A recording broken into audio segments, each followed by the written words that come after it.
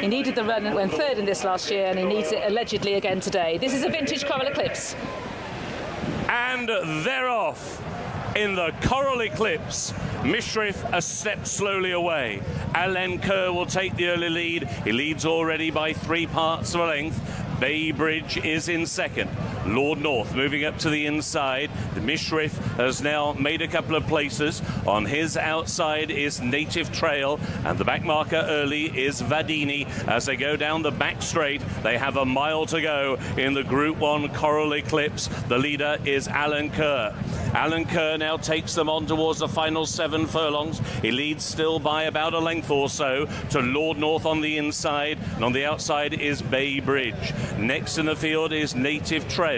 He's racing at the moment alongside Mishrif, and still at the back of the field is Vadini as they now go inside the final 3/4 of a mile. It's Alain Kerr and Tom Marquand who still have the lead over Bay Bridge, and Ryan Moore racing in second place. To the inside rail, Lord North and James Doyle in third. Native Trail, William Buick in fourth. Mishrif, David Egan in 5th position, and Christophe Soumillon and Vadini still last of the Classy 6 as they make the turn back towards home. They have a half mile to go in the Coral Eclipse, and Alain Kerr will lead them into the home straight. It's Alain Kerr who leads. Bay Bridge has always been his shadow in second. To the inside, Lord North covered up in third. Ridden to the outside now is Native Trail. Mishrif between rivals. Still at the back of the field is Vadini. They're bunching up now with just over a 1/4 of a mile to go. Alain Kerr is hanging tough on his outside. Bay Bridge has a share of the lead. Native Trail,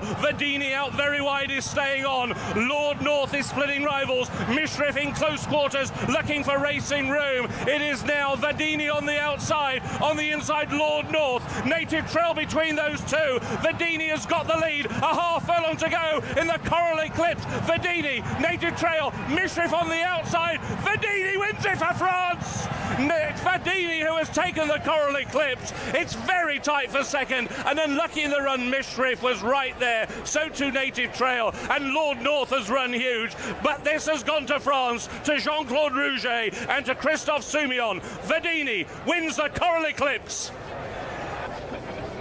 It is France's Coral Eclipse with Vadini for Christophe Soumillon, Jean-Claude Rouget, his first runner at Sandown, and a fabulous winner of the Coral Eclipse, backing up his Prix du Jockey Club win with a burst of acceleration here. He was up against much tougher rivals, more proven rivals, and again he was silky. He's had to see off in second, I think, Mishrif, but we'll get that confirmed for David Egan and Jonathan.